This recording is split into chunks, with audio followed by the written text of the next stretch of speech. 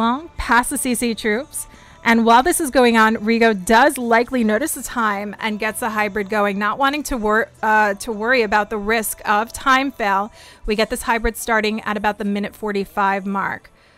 Ooh, Queen dies out though, so we don't get the full value of what we intended in this one.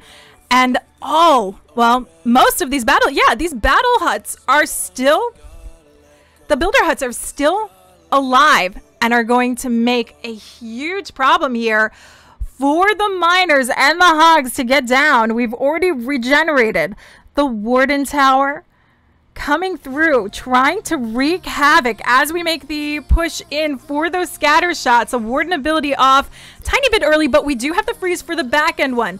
Coming in, holds that off, gives it just a little bit more of what we need. Now, though the Queen died down, we did have the healer swap that came through, so this gives it just a little bit more oomph to work its way along. Problem is, we still have the rest of this back end to get through, where we have that long-range ground bow that is ripping apart the RC. Okay, Saul. This is like insta-ban. Welcome to my channel. Your first and last time.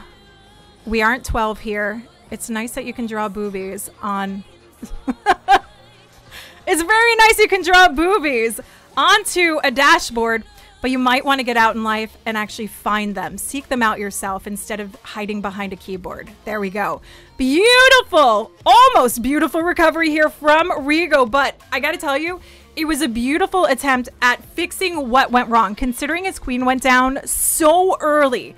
A 97% ain't so bad. It isn't too bad.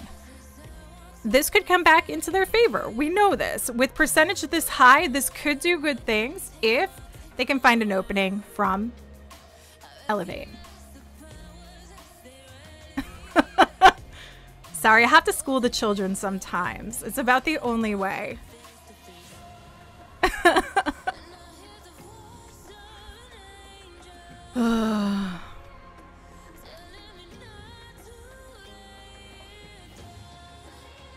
Okay, Carlito. Let's see what Carlito has in store for us.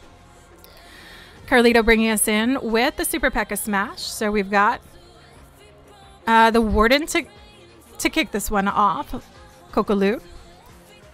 Looking to find any possible traps as the healers make their approach through. Does lend out a little bit of damage as well to the surrounding defense.